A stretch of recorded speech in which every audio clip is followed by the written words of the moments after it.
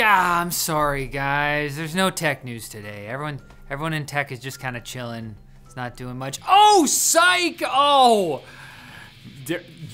Your face was really good. Oh, you should have seen your face. Anyone still using Windows 7, 8, or 8.1 will be losing the ability to run Steam at the end of this year. Part of the rationale for the sunset is that some of the newest Steam features rely on an embedded version of Google Chrome, which has only limited functionality in older versions of the OS, okay?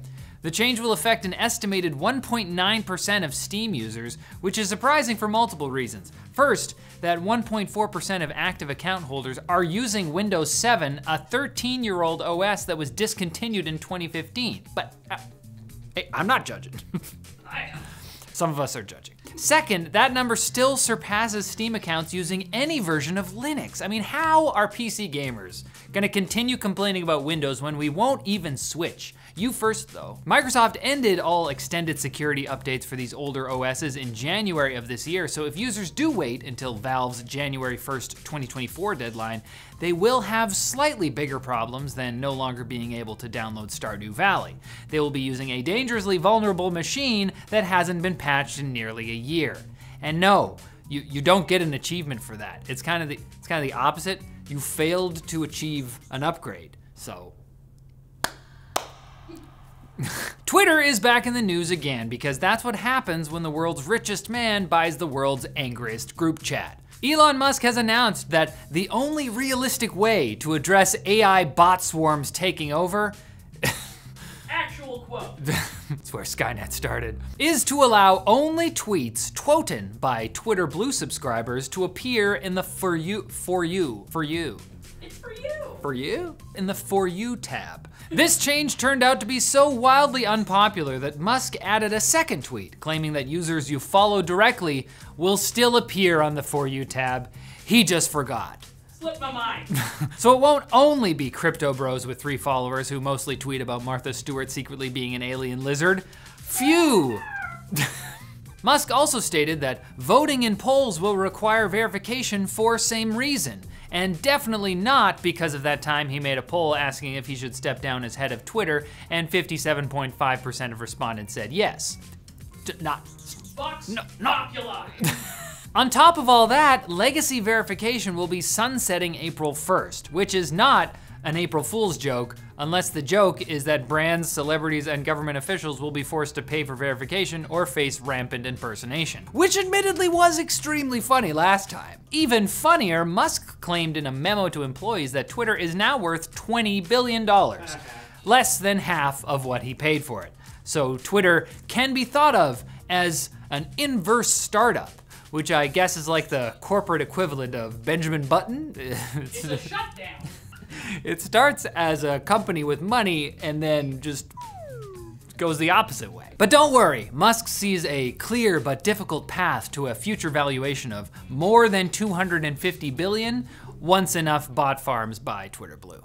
And Amazon has released a developer kit for third parties to create devices for Amazon's nationwide Sidewalk mesh network, which feels like a good moment to ask, wait, when did Amazon get a nationwide mesh network? You see, for the last 2 years, Amazon has been using Ring cameras and Echo speakers to send out low bandwidth signals, too weak for high bandwidth devices like phones, but enough to connect other IoT smart devices that need to ping Amazon servers to function, like TVs and blenders.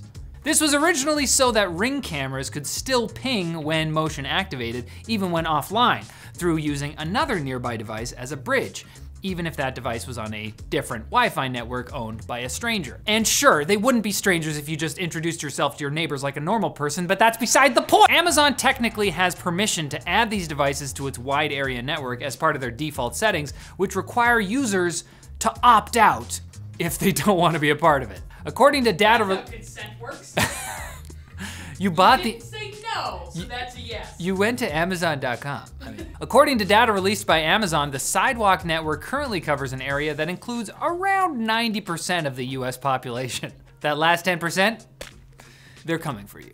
Now it's time for Quick Bits, brought to you by Brilliant, a hands-on and interactive way to learn STEM topics. They offer thousands of lessons with new topics to learn each month, like their computer science fundamentals course. After all, if you don't understand the basics behind a problem, where do you even start your troubleshooting? You're like an Amazon device without a mesh network. Their services can be used to supplement a college education, or you can use it if getting smart is just a passion of yours. I just care about knowing stuff. And the first 200 people who head to brilliant.org/techlink will get 20% off an annual premium subscription. So go on and get smart. Next up are the Quick Bits, not to be confused with Fast Pieces, the cheap knockoff against which we are pursuing legal action. The Australian government has proposed applying an 18+ rating to video games with any form of simulated gambling. That includes games based on real-life gambling like poker and slot machines, but also potentially any game with paid loot boxes. Apparently, the Australian government thinks being constantly exposed to gambling from an early age is bad for kids or something. But I remember back in my day, I had to walk to school through 3 casinos, uphill both ways. Instead of gym class, we just fought each other in the yard. While teachers threw money. Whoever had the knife won! The Dolphin emulator for GameCube and Wii will be coming to Steam this summer. It will not, however, be providing the ROMs to run on it, as usual. Instead, there is a disclaimer on Steam that says that users must own an original copy of any game they want to use with Dolphin. This is an important legal distinction, though I'm not sure how much that's going to matter to the players, or more importantly, Nintendo. Ooh. Nintendo v Valve? Google will be removing several features from Fitbit accessories, specifically anything that could be considered fun, like challenges and adventure races, which encouraged users to compete against friends and family as motivation for a workout. These social elements have been removed as part of an effort to streamline the Fitbit, focusing on its intended purpose as a cold tool for measuring the health outcomes of friendless losers. After delaying the PC port of The Last of Us Part 1 3 weeks to ensure its quality, due to the popularity of the HBO adaptation, no doubt, the game finally came out. Yet in the place of a cordyceps fungus, players found a game infected with shiitake mushrooms that caused numerous issues, okay. Like making Joel look like an amnesiac tried to draw the Giga Chad from memory. Developer Naughty Dog apologized on Twitter for being a bad boy and not the fun kind. What is the fun kind of bad boy? Like, is that a sexy thing? I'll tell you when you're older. Okay. And over 1,000 tech experts, including engineers, researchers, and high-profile figures like Steve Wozniak, have signed an open letter urging a delay in AI development until we are sure that we can manage the potential risks. Setting aside the fact that a complete pause is definitely not going to happen, there are a lot of serious risks to AI: mass job loss, criminal exploitation, and misinformation. Just last week, an image created using Midjourney fooled the world into thinking the Pope had a nice winter coat. Nobody even noticed that his hand was half phased through the lid of a cup, or that the image of Jesus on his crucifix looked like a silver hot dog. But it could have been a miracle, We absolutely cannot think that the Pope has more drip than he has already. And that's all the tech news for the day. Come back on Friday if you want more. You could come back on Thursday, but it's not gonna, then you're gonna just have to wait till Friday again. So you see what I mean when I say